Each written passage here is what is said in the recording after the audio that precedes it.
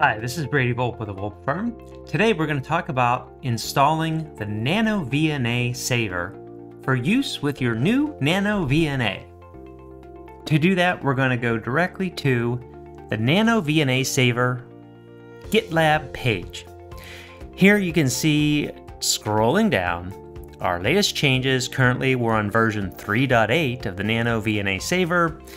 Allows editing bands of up to 2.4 gigahertz. It supports the NanoVNA F version V2, which goes up to 3 gigahertz. And then further down here, we can see our binary releases, starting off with a 64-bit release for Windows, Linux, and Mac OS. So this is where our releases are. We can just click on this. We'll see there is a pre-release version 3.9 right here. I'd recommend going down to the latest releases and then scroll down. We can see if you're a Windows user, you can grab your 64-bit or 32-bit for Windows and download that. And then we also have Linux and Mac OS releases here. We'll go back and look at the Windows releases. So for Windows 7 and Windows 10, you do require Service Pack 1 and Microsoft VCC Plus. To install, for Windows 7 and 10, you can download the executable and run it directly on your machine. There is no other required installation. For Ubuntu 1804 and 1904, that does require that you install Python 3.7 and pip. For Python 3.7, just run sudo apt install Python 3.7 and Python 3-pip. Then clone the repo, update pip, and once you're completed, you can just run Python 3.7 NanoVNA Saver.py, and that'll start running the application. We're going to show the installation on a Mac OS. There are two options for Mac OS. You can run Mac ports or you can run Homebrew. My preference is Homebrew. And to do so, you will need to start running a terminal on your Mac. If you've never run a terminal on Mac, it's totally time to start doing so. Running a terminal on Mac gives you a lot of power to start doing new things, running new things on your Mac OS. Just bring up your terminal. If you've not installed Homebrew before, you'll want to do that. Homebrew gives you the option to start running and installing a lot of new applications on your Mac that you would not be able to do so without doing in the terminal. So to do that, go ahead and copy and paste this into the terminal and hit enter. Enter your password. I already have installed Homebrew, so I'm not going to do that. Another thing I recommend doing, if you've already have Homebrew installed, go ahead and do a brew update. That'll update your Homebrew to its latest. You can see I'm already up to date with my Homebrew installation. The next thing you want to do is go ahead and install Python. I've already installed Python, so it's probably going to tell me that it is up to date.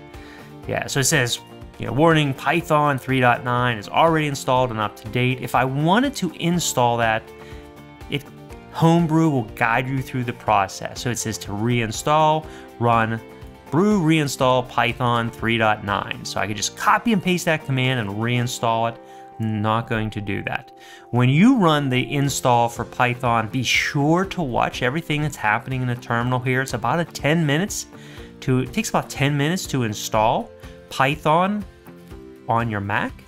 Make sure you watch any messages that occur during the installation, because you may need to run an additional command to make sure that Python installs correctly. The next thing we want to do is go ahead and install pip. To do that, we run this curl command.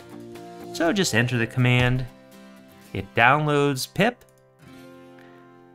and then we run Python to install pip. Again, I've already installed pip, so we'll see what message it gives me. It should just say, yeah, I guess it just reinstalls pip automatically. So now we've installed pip.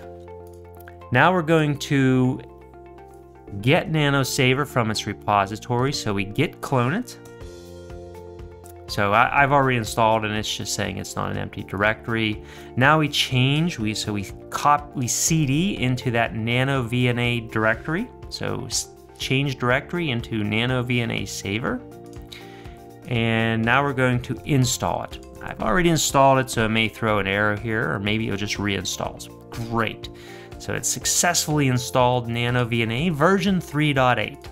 And now the final step is to run it. So to run it, we run Python 3. So we're saying run Python 3 and run NanoVNA Saver Pi. So as soon as we hit this, we should see the application come up. So now we have the application up here. We want to make sure that we actually have our NanoVNA Saver connected to our computer. So I have a cable here connected into the NanoVNA Saver. This connector goes over to the computer, which is just off screen here. It's connected via USB to the computer itself. So the NanoVNA is up and running, connected to the computer, and now we're going to connect it to the NanoVNA Saver application. So we'll go down here to the bottom and we'll click this rescan button here. And this just shows where the NanoVNA is connected to. So it is seeing it, it's detecting the NanoVNA, and now we connect to the device. There we go. So we see data has populated, we see traces from the NanoVNA have been picked up by the NanoVNA Saver application. There are a couple of nice little changes that I like to make here in the display setup. So one of them is I like to show line displays, and that basically connects the dots. So see, as soon as I do that, instead of just having dots, I connect the dots with a line. So I'll toggle that back off, and we'll see down here we just have dots. If I turn this back on, now we connect the dots with lines. Another change I like is all the words are really small, the numbers are really small. Here we go. I like to increase the marker size a little bit, and I like to increase the point size, and I also like to increase the line thickness just a little bit. And then we go into the font size, and let's increase that font size up to about a size 12 font there. Maybe size 10 font, make it a little better. So those are the changes that I like to make. So now we can see the font a little better, we see the line size a little better. And now from a cable industry standpoint, in the cable industry, I don't use Smith charts at all. So I'm gonna eliminate these two Smith charts just so I have my S11 and my S21 parameters on the screen. And to do that, we go back into display setup. On the bottom down here, I'm gonna take my S11 Smith chart and just say none. And I'm gonna say look at my S21 polar chart and click none there. So now I can see my S11 primary and my S21 are the primary there. And also keep in mind, from here we can click on the time domain reflectometer chart, and this is our TDR. So our TDR allows us to estimate how long a coax cable is. For a lot of our coax cable here, it's awesome. They have them all listed in here. For many of our measurements, I'm going to be using RG59, 75 ohm, Belden. It has a velocity of propagation of 0.78. I'm going to select that as my default. So if I'm measuring any TDR measurements, that's automatically selected, and I'll just go ahead and close that. So I hope that was helpful. That's a quick overall of how you can install NanoVNA Saver on your Windows, your Linux machine, or your Mac OS. We'll be using this for all future tests moving forward on our NanoVNA. Thanks for watching. Hope this was helpful. Please do drop your comments below. If you're using something other than NanoVNA Saver that you find may be helpful, let us know. We'll be interested in what you're using for your NanoVNA. Stop back for more. Thanks for watching.